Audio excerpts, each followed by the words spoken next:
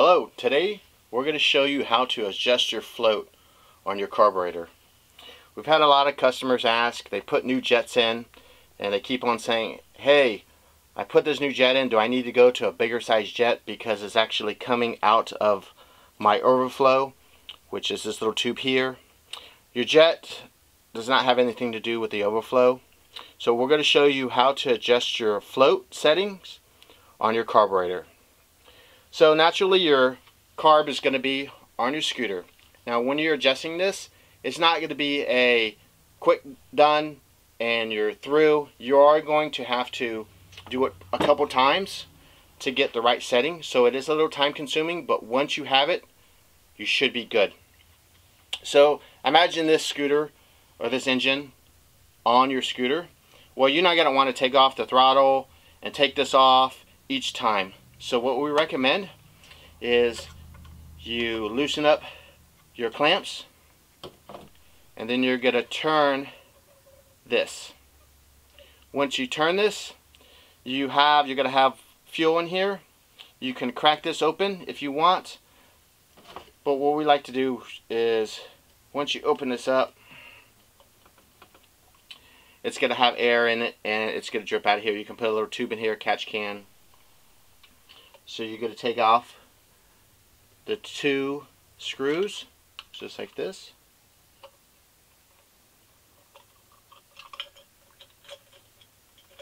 And take out your float. This is your float here. This is what it looks like. I have another CARB here so I can show you what we're going to be looking at. It's a different color. Same pretty much CARB. Usually what happens is your float level is too high or low and it would drain out of this tube, or a lot of people don't run that tube and it just drains out of here. So what we're going to do is show you what you're going to have to adjust. And we're going to show you how this actually works.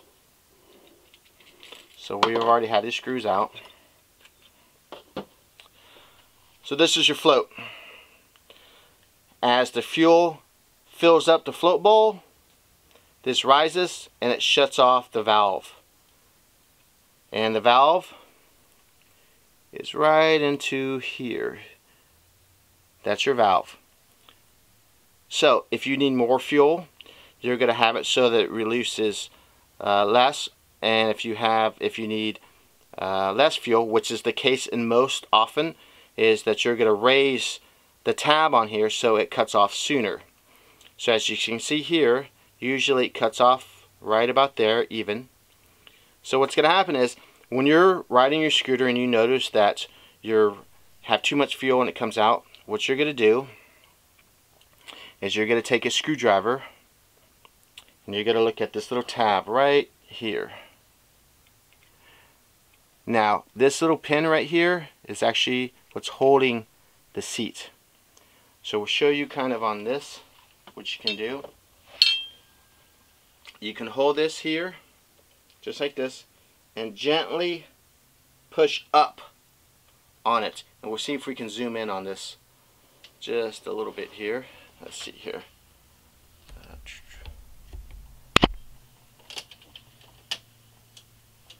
Let's see if we can get here. So what you're going to do, I'll show you on the other CARB. You're going to hold this and push up on it, not a lot. You push too much up and what it's going to do, it's going to shut off the CARB too soon. And then what will happen is you'll have a wide open throttle, fuel starvation. So what you're going to want to do is you just do it just a little bit. And you're going to push on this little tab right here. And you're going to push it up. And what that's going to allow you to do is shut the CARB off sooner. So it will shut off, say, here. The more you raise it, the sooner it's going to shut off. And as you can see here, that's completely open. You can raise that little tab all the way up and it will not have any fuel. So a lot of guys say, hey, well, it's not working for me. It's still putting fuel. Well, if I raise that tab, push that tab all the way up, this is it with no fuel. It's completely cut off. There's no fuel. So this right here is actually where normally it shuts off. So you're just gonna push on this little tab right here with a screwdriver. Now say you have just the opposite, where you need more fuel because at top end you're running out of fuel. Well, what you would actually do is you would take this and you would bend that down. And usually a little flat tip screwdriver you can stick in there and kind of pry it. So if you needed more fuel at top end, you would take a flat tip screwdriver, hold this at the same time, and pry it. Now there's another way you can do this, but this is probably going to take 1, 2, 3, 4 times of adjustment to get it perfect, because you're not going to want to have fuel starvation at top end, and at the low end you're not going to want it to have overflow. So that's all going to depend on your scooter. So we'll show you kind of how to take this out. If you pull on this or push down on this with a little pick, we'll show you how to actually take this out and how to adjust it a little more precise.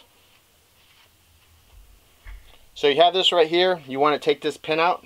You can just take a small Allen. Let's see if I can focus up on this. Just a small little Allen head. I know it doesn't come in.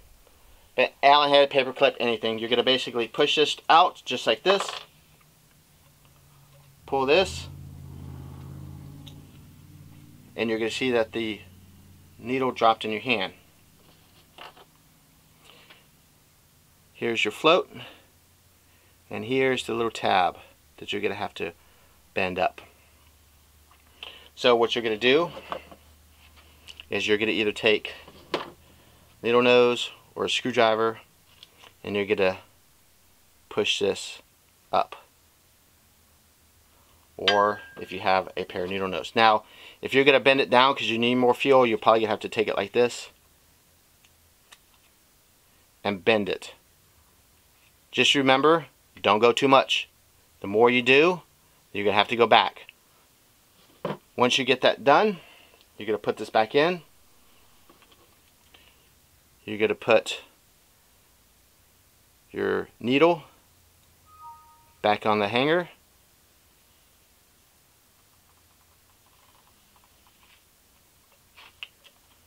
Just like this. Line it up. And you're going to put the pin back in. Put it, it's hanging from the bottom now. So you just hold it here and slide it back. And that's how it works. Just remember, take your time. It's very simple to do. With it hanging like this, you're going to, and I know the camera keeps on going in and out. When they hang like this, usually stock setting is parallel with this, and that's going to shut it off. If you want to shut it off sooner, you're going to want it to shut it off not so much parallel. If you want more fuel, then what you're going to do is you're going to bend the tab down so it shuts off. Now this can only go up so much, and it can only go, so as you can see, there's not a lot of room between on and off. So you're not moving that little tab very much, just a little bit. On average, 5 times usually it takes. You're going to set it, put it in, put your float bowl back on, and then you're going to prime your tank. Now remember, this little tube has to go in just right. So let's see if we can. And that's why sometimes it's, I know you're not going to have enough room. All you got to do is just tap it in. Just tap it in now. And this is where it's kind of goes in just like that. It was kind of a pain. Put it on. Put your 2 bolts in. Here.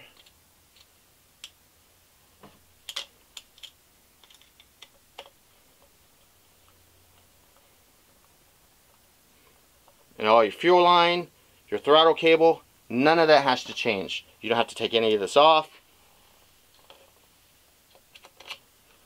It's probably the most simple. Even your filter can stay on. Tighten them up. Just snug.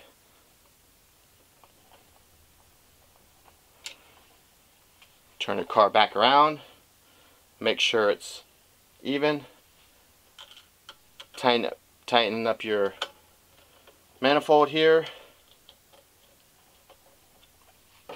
Either you start a fluid, you can blow in your tank. You need to get fuel back in here.